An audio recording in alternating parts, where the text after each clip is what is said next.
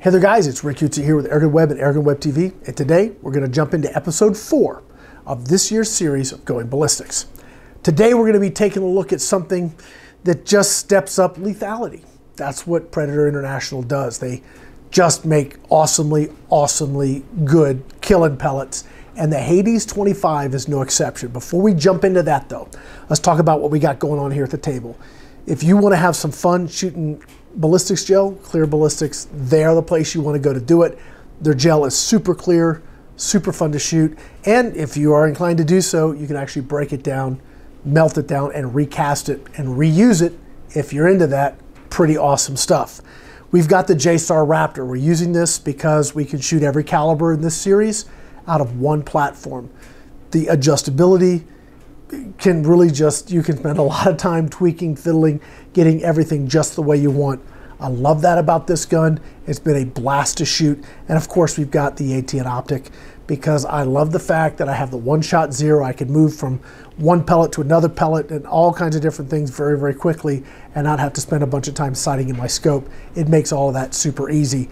But really, all of that is sort of very secondary to why we're really here, and that's to talk about Predator International pellets.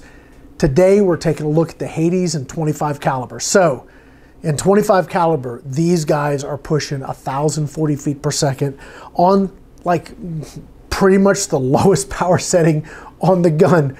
That is crushing. So foot-pounds, what are we talking about? Almost 64 foot-pounds in 25 caliber, and we're essentially just getting started with these. So what does that do in the gel? Well, I love the Hades pellets. These guys, they actually come in at 26.5 grains. So they're a little bit heavier than say the 25.4, so just a teeny bit heavier.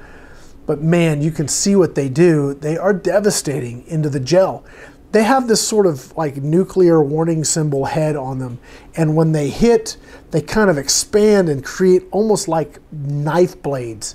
So when you're hunting small game, that's got to be just devastating. I would have no issues even taking this up and doing some predator hunting on coyotes, badgers, groundhogs, all of that kind of stuff that's a little bit bigger than, you know, a little bit bigger game than you'd want to use like maybe something smaller on.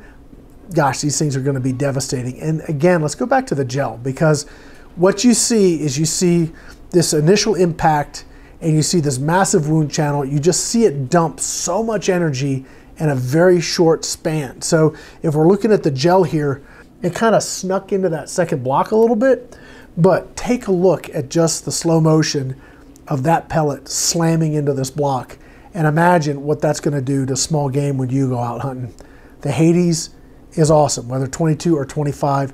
It just is a great hunting pellet. Very accurate, gives you the same basic sort of profile as far as trajectory and performance that you're going to get out of traditional domed pellet. And of course you have that accuracy too.